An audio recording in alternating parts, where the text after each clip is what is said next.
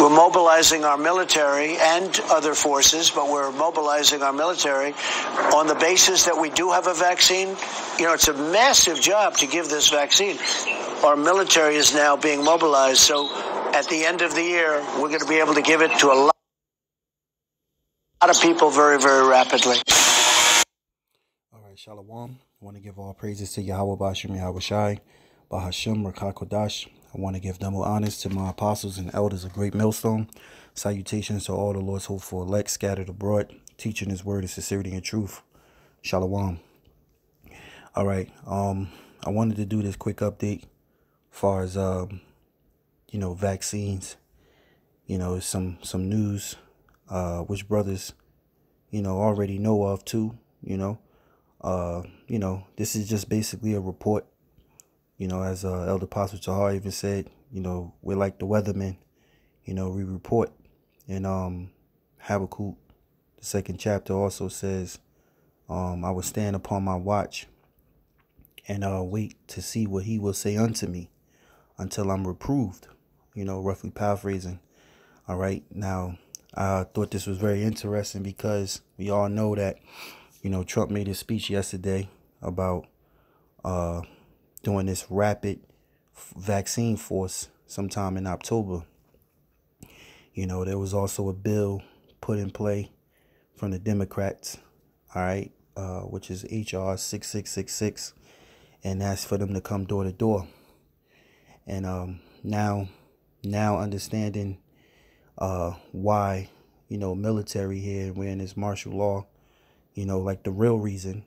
All right, not for this C-19, but the real reason why military is here, medical military and their equipment, is because eventually they're going to force this vaccine. And in this article, it speaks on how they're going to also tag along with this vaccine an RFID chip tag. All right, and it plays along with their trace system, their new tracing system. All right, so I want to read here a little bit, and it's possible that if this is the case, all right, with this vaccine, until they do give us more update and really tell us what it is, all right, this vaccine force can possibly be the mark of the beast force. It seems as though they want to put it all in one. All right. So anyway, as you see here from the title. Oh, also too, the video, like I said, is Ali Jones in there. If I didn't say it before, I seen him, speak on this. So I'm going to just use a little bit of his information. All right. Because it's pertaining to truth. So it says America military vaccine mandate. Department of Defense purchasing 500 million ApiJect strains to inject every person in America with coronavirus vaccine. All right, so their plan is, not for you to get vitamin C, not to take care of your body, and keep your immune system up. They want this this vaccine to be your savior, so that you can go back into the world and do what you do and go back to your life. Because the real mission from these elites, these Rothschilds, all right, because that's who pulls the strings, all right, and pushes the buttons and call the shots. The real deal is that they want to track you. They want to put tags in you, which is that mark of the beast, all right. And by the way that they can force this vaccine due to the fear of the C-19 virus, all right, they can implement it, and they're doing it. All right. We are in their new world government order. OK, so anyway, as I read the title, I'm going to leave the links. I'm not going to read all of this. But what I do want to read is this.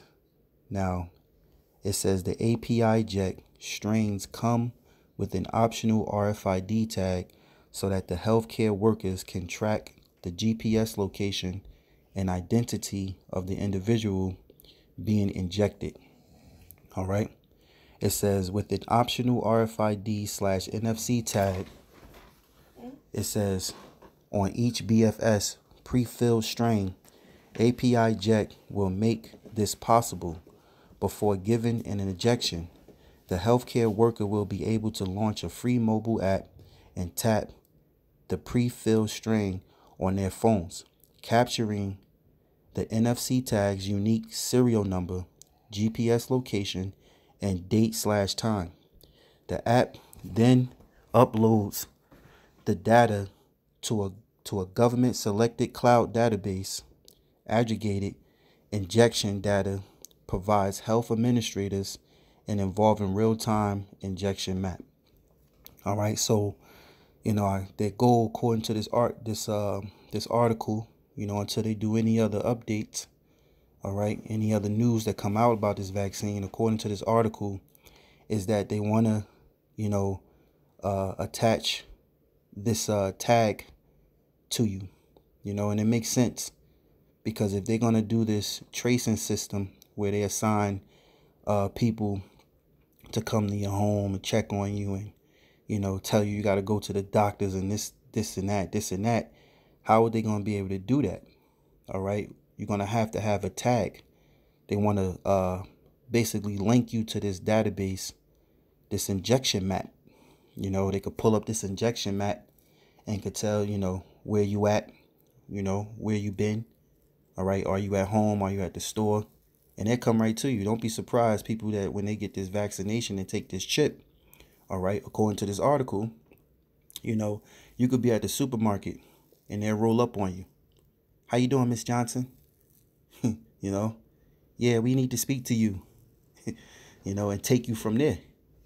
All right.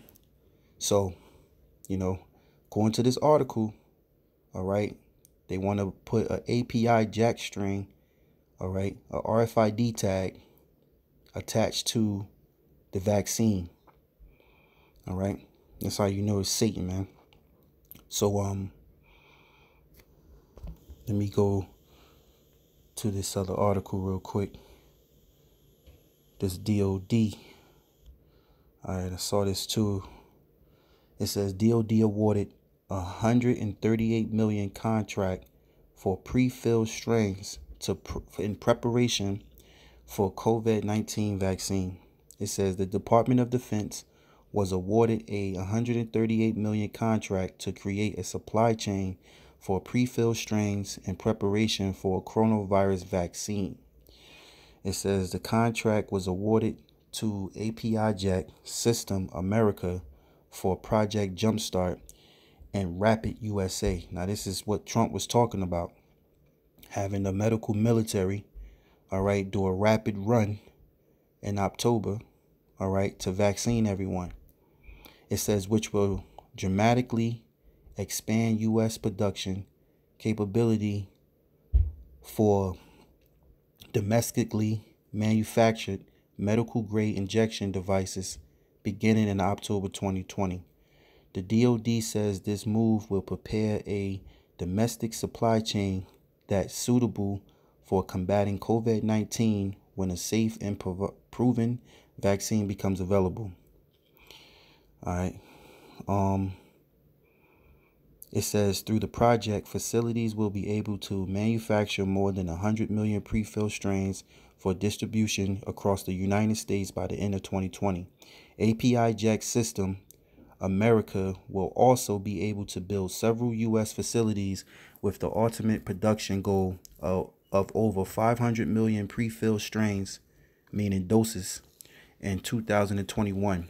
The facility will be built in Connecticut, South Carolina, and Illinois, with possible expansions to other locations. All right, so there you go, man. Now, I'm going to play some of this video and read the scripture, and hopefully, Lord willing, I hope you were edified. What nightmare alternate universe have we woken up in, where President Trump is out Fauciing Fauci, where President Trump is going further than even the UN, the WHO are, even further than Bill Gates has, and is saying he'll have the military mobilized to inoculate every single American. Is President Trump trying to create hope that he's got a solution to the COVID-19? The solution to the COVID-19 hysteria is, as Franklin Delano Roosevelt said, not having fear. because the only fear we have to fear is fear itself. This thing isn't even as deadly as the flu. They're counting every other death that happens as COVID-19. It's all confirmed. That's why they can cycle it up and cycle it down. They can say, oh, we're getting thousands of deaths a day or no deaths a day, because they chose the common cold as their fraud. And now with the whole history of vaccine damage, and Bill Gates even admitting that this new vaccine is going to cause a lot of side effects and health problems. And with the secret vaccine fund since 1986 paying out over $4 billion, people damaged by vaccines. And the fact that Trump promised to appoint a commission with Robert Kennedy Jr. heading it up to expose the dangers of vaccines, it is a major betrayal of common sense, of the Bill of Rights, of the Constitution, and of President Trump's most ardent supporters to come out with a draconian, unconstitutional announcement like this. Because the implication of having the military do it is, if you don't go along with it, you're not with the U.S. military. And the implication is this is going to be a forced inoculation, as the Democratic Party, the UN, and Bill and Melinda Gates have proposed, including the New York Times today, to make everyone take the inoculation to be able to have a travel pass to get on a plane or have a job. This is medical tyranny run by the WHO. And if President Trump goes along with this, he has made himself a true enemy of common sense, of medical freedom and safety, and of the American people. We must all contact the president however we can, and Congress, and demand the president come back to his senses and reverse course now. But regardless, they're coming with forced inoculations. They're coming with their HR 6666, with the contact tracers. They are coming for our freedoms, and we must refuse. I think we're going to have a vaccine by the end of the year. We're doing very well with the vaccine. And I will tell you something. I just literally left a meeting. We're mobilizing our military and other forces, but we're mobilizing our military on the basis that we do have a vaccine. You know, it's a massive job to give this vaccine. Our military is now being mobilized. So at the end of the year, we're going to be able to give it to a lot of people very, very rapidly. And you're just doing something with syringes as well, so that you can have it plentiful. That's right. You have enough vaccine. We will have the tremendous force, because assuming we get it, then you have to distribute it. Right. And unless you're mobilized and ready, you're not going to be able to do it for a long time. So we're starting now. We're of the assumption that by the end of the year, we're going to have a vaccine, and then we have to be able to give it, to use it on most of our population. Yeah. The ultimate solution, the only thing that really lets us go back completely to normal and feel good about sitting in a stadium with lots of other people, is to create a vaccine, and not just take care of our country, but take that vaccine out to the global population. Here, we clearly need a vaccine that works in the upper age range, because they're most at risk of that. And doing that so that you amp it up so it works in older people, and yet you don't have side effects. You know, if we have, 1 in 10,000 side effects, that's, way more, 700,000, people who will suffer from that. So really understanding the safety at gigantic scale across all age ranges, pregnant, male, female, undernourished, existing comorbidities, it's very, very hard. And that actual decision of, okay, let's go and give this vaccine to the entire world, governments will have to be involved, because there will be some risk and indemnification needed before that can be decided on. Right. Now, remember with Bill Gates, he had that interview, and he talked about bioterrorism. He said in the next wave, all right, in the second wave to come, which Fauci about to explain, Bill Gates said there will come a bioterrorism. All right, bioterrorism. Okay, you need to look that up, because what's going to terrorize the body, okay, is it could possibly be these vaccines. Okay, remember this this whole C-19, it was not about C-19. All right, it was about, it's about power and control. Them tagging you with an RFID chip. All right, so according to this article, until they do more updates later on, all right, they're looking to, attach an all-in-one a vaccine with a tag. All right. And don't forget about what Bill Gates also mentioned about Lazarus. All right. Quantum dot. Where basically there's a tattoo on you with this illuminated light that only a certain light can actually see in your skin. So you take that chip. All right. The Most High is going to destroy you, man. So let's hear this video out. First go into a phase 1 trial to see if it's safe, and you have very few people, 45 people within a certain age group, all healthy, none at really any great risk of getting infected. And the reason you do that, because you want to make sure that it's safe. And the next thing you do, and that takes about 3 months, easily, maybe more. So that's going to bring us into the beginning or middle of the summer. Then you go to a phase 2 trial, or what we say 2-3, which means we're going to put a lot of people in there. Now, we hope that there aren't a lot of people getting infected, but it is likely there will be somewhere in the world where that's going on.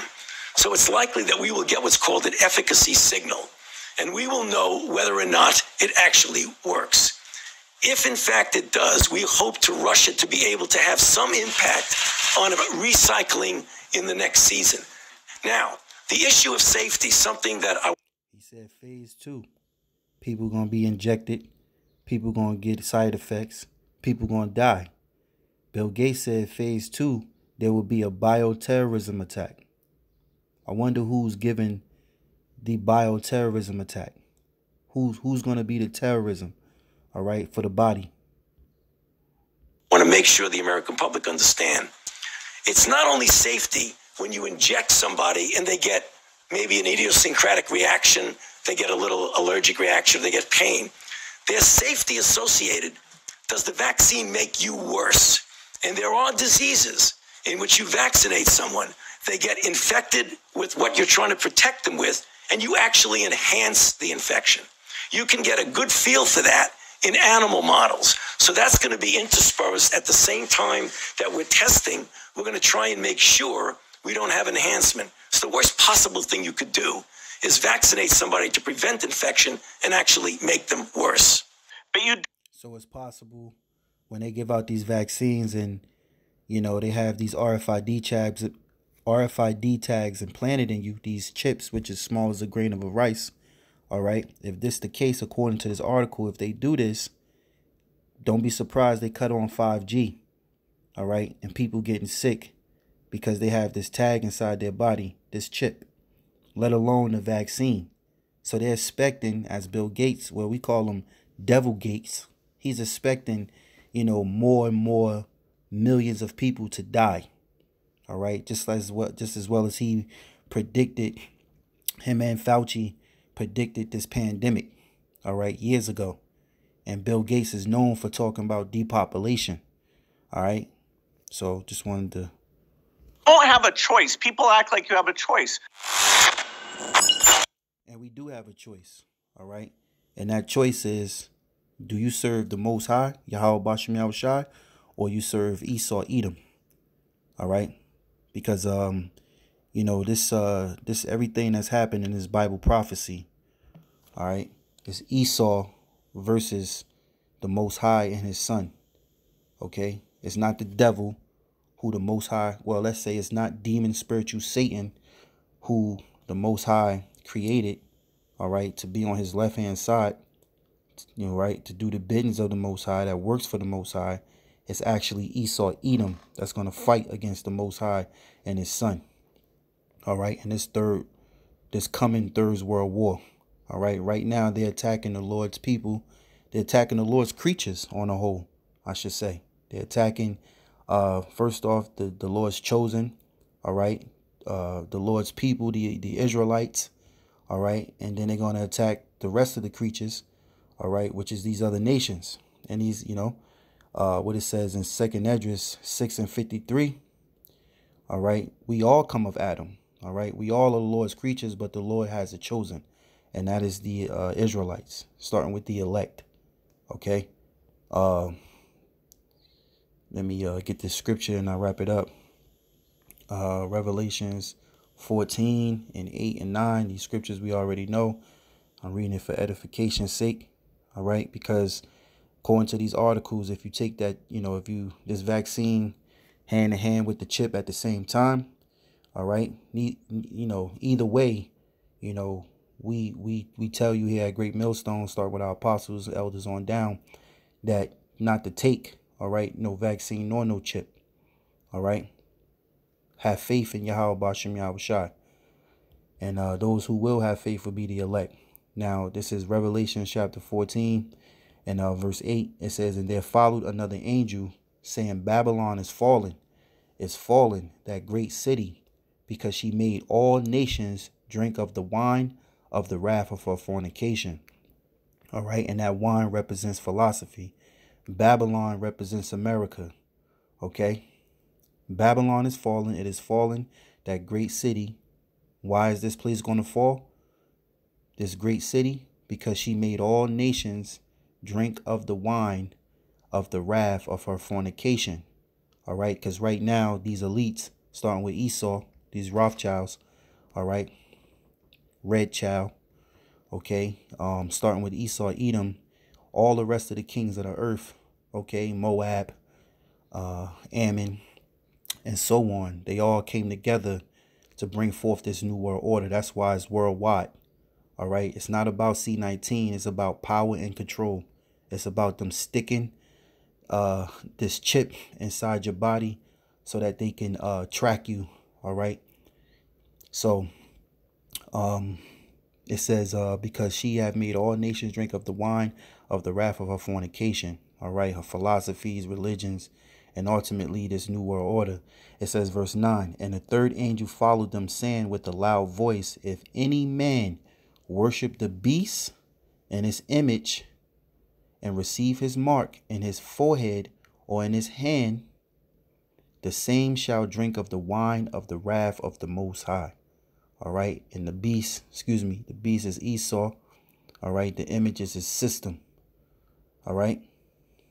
So you take that chip, that mark in the forehead or in the hand, all right, which is just an indicator, because when you get into the mark, okay, it goes into the Greek word charagma, which means something embedded, something engraved, up under the skin, a device. That's the chip. All right. It says, and receive his mark in his forehead or in his hand, the same shall drink of the wine of the wrath of the Most High, which is poured out without mixture into the cup of his indignation, and he shall be tormented with fire and brimstone in the presence of his holy angels and in the presence of the Lamb. All right. So that means the Most High is going to destroy you. All right. In that lake of fire, which is going to be here in Babylon the Great. All right. These Edomites' kingdom is finished. Okay. So, I hope this lesson update was edifying. All right. I want to give all praises to Yahawah, BaHaSham, Yahawashi, BaHaSham, Rawchaa, Qadash. I want to give double honors to the apostles and elders of GreatMillStone. Salutations to the Lord's elect. Shalom.